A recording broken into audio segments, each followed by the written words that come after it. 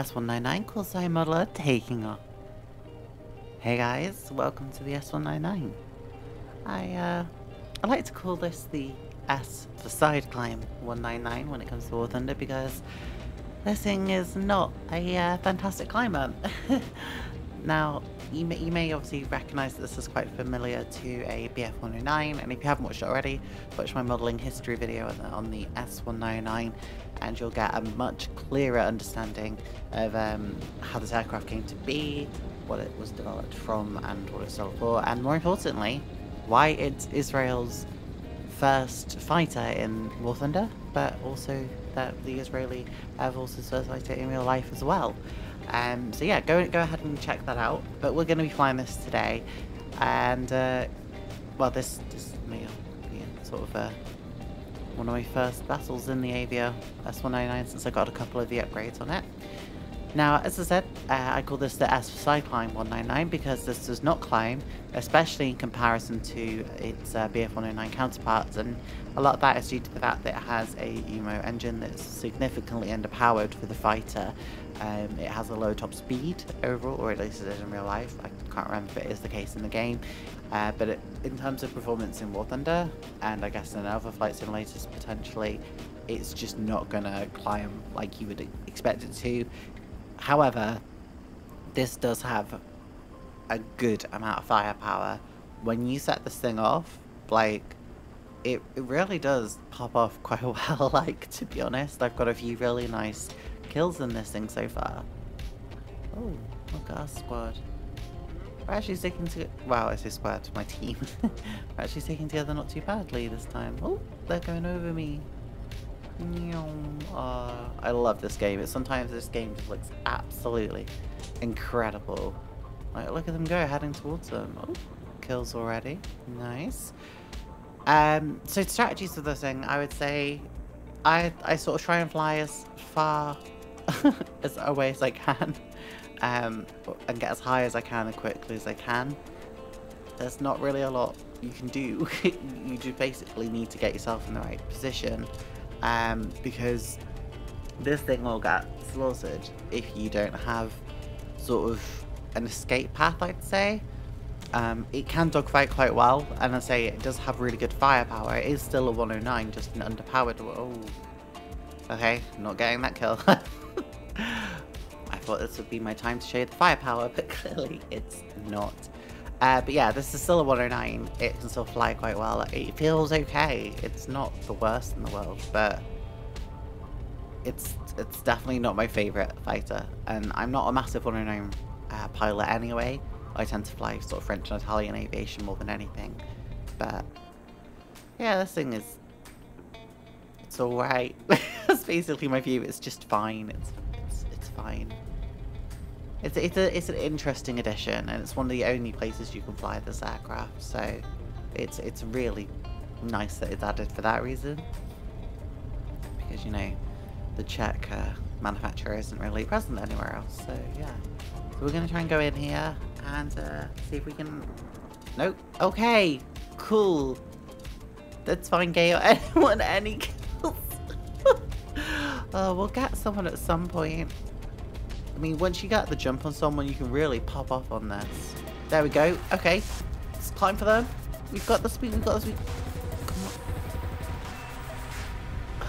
Oh, look at that. It's devastating. That's what I mean. This thing has really, really immense firepower when you get in the right position. Like, all we had to do was just make sure we were in the right position. It is a boom and zoom, I'd say. As I say, it does have some dogfighting capabilities, but it's not like absolutely amazing at it. So yeah, I guess now we just need to go climb again. I did see they had someone else, but I think they were higher up, so we just need to keep climbing because that's the only place I saw sort of make enemies. So yeah, it's time to side climb. Don't know about you, but you know, sometimes when a girl's got a side climb, I like to sit there and think about how pretty this can be, and it does look really nice, you know? It looks really, really, really lovely.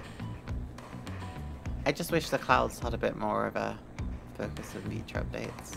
But I guess most people never get to them, huh? Because no one ever progresses to jets in this unless you're like a really dedicated player. I mean, I've only just got to them myself. Okay. There is someone above me. I can hear them all really quite well. Like, you can hear they're not near me, but I can hear they're near enough.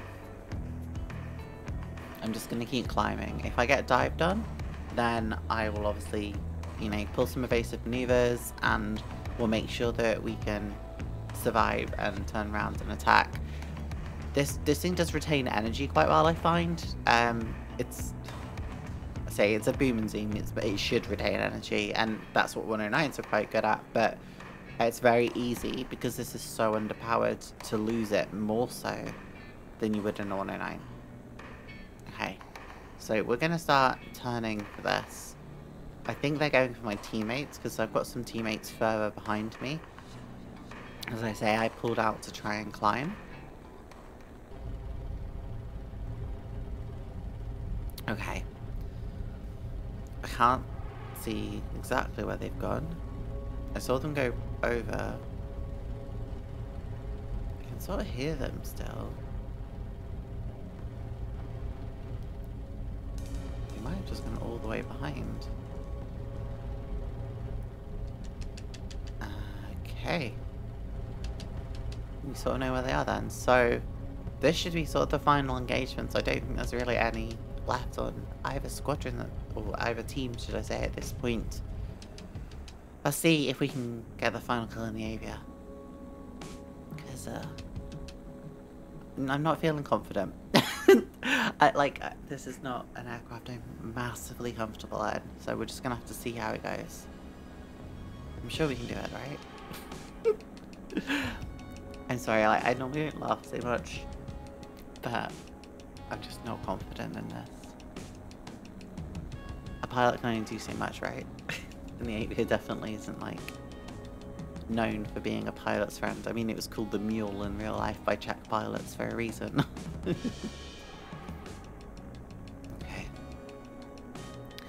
So that was a flame out. It's just, I think, me and one teammate and then one enemy left. I don't know if there's another teammate somewhere else on the map. I'm not going to ring up the score to look. Let's just go in. They're dragging me down, which is fine, because I think I'll retain energy better than they will. So we can afford to let this fight happen, and we can just go in and save it. They've already lost a lot of height, because they flew over me not that long ago, and I've not been gaining height since then, so I think we're going to be okay. Let's just watch them as they descend. Okay. There we go. We should be okay on this. Oh god. Okay, I really need to hit this on this pass. Let's line up properly. We've got the speed on this. We can do this. He's already really damaged. Let's do this. Let's go for it. We've got this.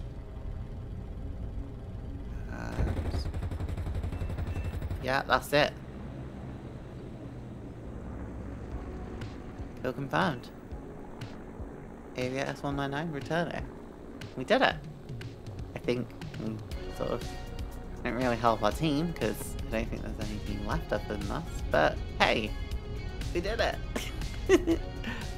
So I guess there you go, that's the Avia S-199, the Czech-built BF-109 that was neither BF-109 or really a product of its time. It was just compromised in every way.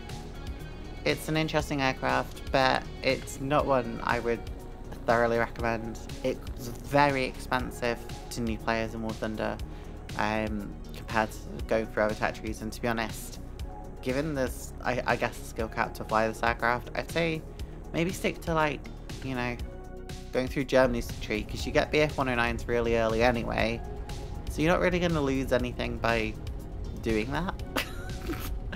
And I mean, you'll probably have a lot more fun than you would in this aircraft. So yeah, see you later!